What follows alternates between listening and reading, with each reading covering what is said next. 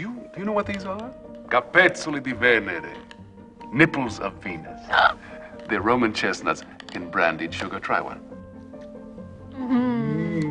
They're wonderful. Hey there, folks. Welcome to a very special episode of Binging with Babish, where I'm joined by Max Miller of Tasting History. Thank you so much for coming on, man. Thanks for having me. So excited to be here. So what are we making today? Today we are making Capezzoli di Venere, or What the hell is that? Nipples of Venus. Nipples of Venus from Amadeus. From Amadeus. One of my favorite movies.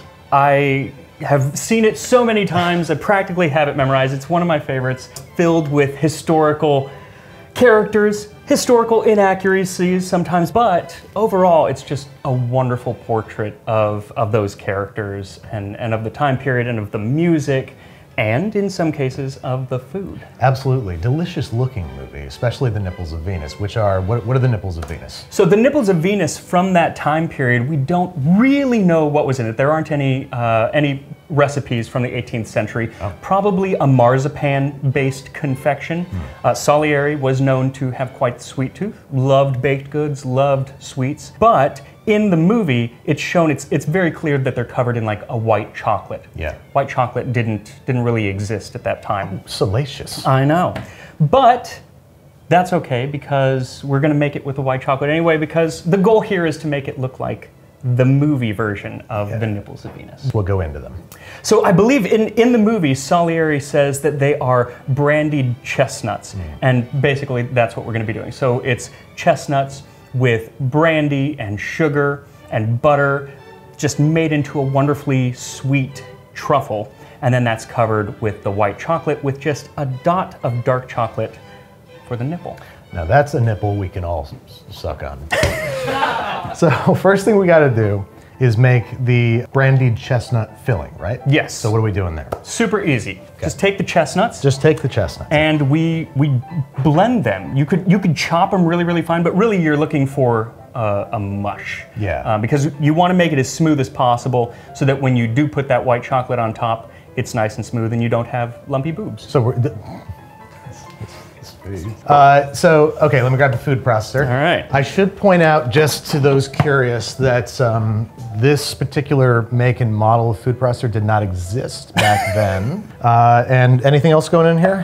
At the moment, no. Oh, just, okay. So just, mush? Let's just blitz them to death, get them as smooth as possible. Oh, you got it. Okay, no. See, that was period accurate. That's what would have electricity. happened. Yeah. I think that's probably good. Yeah, okay. Yeah, that'll be a mush. Yeah. I love chestnuts. Tastes just like chestnuts. This is crazy. Then we should actually probably melt the chocolate because it does need to have time to cool. All right. So I'm gonna get this melting. That probably won't be compelling content, so we'll see you guys in a bit.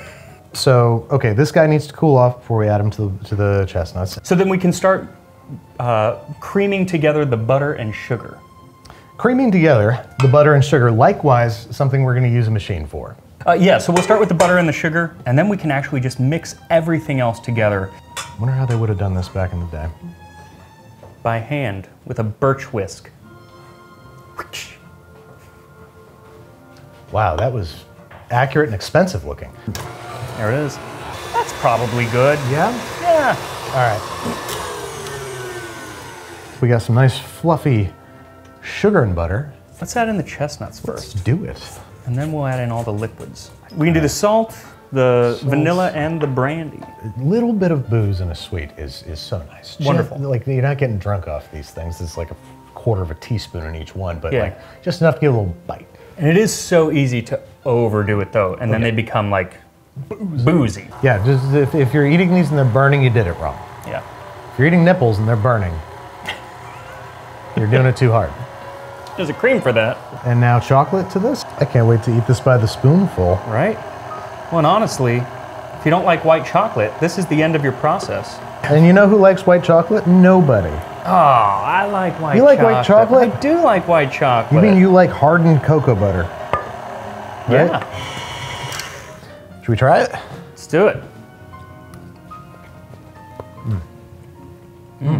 Just enough booze. Just enough booze where it's just like, it's just present. Not too sweet. That is very period appropriate, because if you look at desserts in the 1700s, they're never as sweet as we're used to today. So then we scoop these and make them into little balls, but they can have a flat bottom. All right. Yeah. Those look like boobs. What other boob-shaped foods are there? That are like intentionally. No, I guess there are none. That's a dumb question. No, there are a ton. What?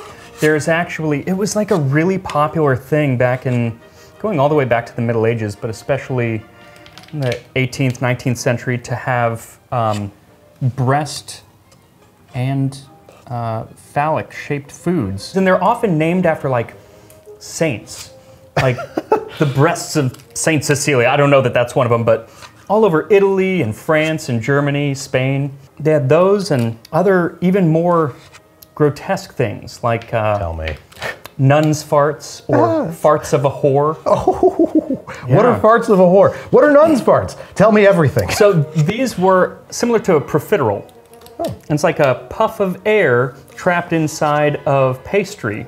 Oh, that's clever. And depending on what they put with these, then you've got the nuns' farts. Yeah, people in the past were nasty. I'm just saying. People think that this is like a nasty time to be alive. No, people were nasty always. Always people nasty. We're always gross. Okay, so we have our, what would you call these?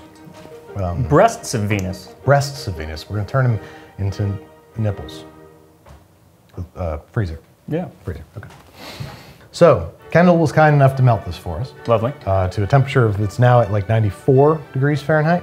So we want to bring it down, take it down a notch to our level by adding some seed chocolate. Yeah, we're going to temper it. That's how you, click link here if you want to see how to temper chocolate. I don't have the time to show you right now. And the only thing is, if you don't get it tempered, it still works. Yeah. They're just not as pretty. They're like matte nipples rather than shiny, glossy nipples. You want shiny, glossy nipples. Right. Yeah. A dull nipple tempted no one. Okay. Let's start dropping them in. Let's do this. I didn't think this through. It's going to be hard for me to put these over here. I'm figuring out now what the bottom is. Yeah. Yeah, you lose track of it in there.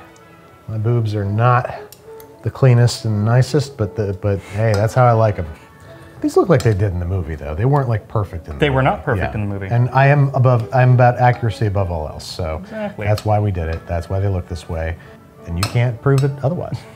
Looks good, that looks good. There we go. I'm calling it. That's plenty of boobs. Yes. Oh, sorry. Yeah, there you go. Sorry. There you go. Now we need to put nipples on them. Yes. Little dark nipples. Want bigger nipples or smaller nipples? Bigger nipples. All right. Like dinner plates. Sorry. Let's try one. This one's the least beautiful, so. Yeah, let's start. We need practice. Where's my ugliest titties? Oh boy, that is hard to nail. There we go. That's my shining boob. Oh, I'm very proud of these boobs. Yeah. I wasn't before, but now they've come home to roost. All right. Nipples of Venus. Nipples of Venus. Shall we try one? We shall. I'm gonna go ahead and eat this as unprovocatively as possible. And I'm serious. I'm not gonna do it. That's delightful. It is. They're rich. And it tastes hundreds of years old. This tastes like history. I swear to God. Tasting history, it's all about. It's what it's all about. Check out Tasting History on YouTube, even though I'm sure you already do. I'm sure you guys are already subscribed there, right guys? I hope. Yes. Well, I'm out of nipple puns, so we should probably bring this to an end. Max, thank you so much for coming through and showing me how to make said Nipples of Venus. It was fun. Go check out Tasting History with Max Miller on YouTube and watch Amadeus. And watch Amadeus. Yeah, no, it's a great movie. That's it. Bang, bang. No one's going to eat a nipple provocatively. No one. Here you go, Brad. I don't wanna. Come on. I don't wanna. Come on. The people want it. There you go.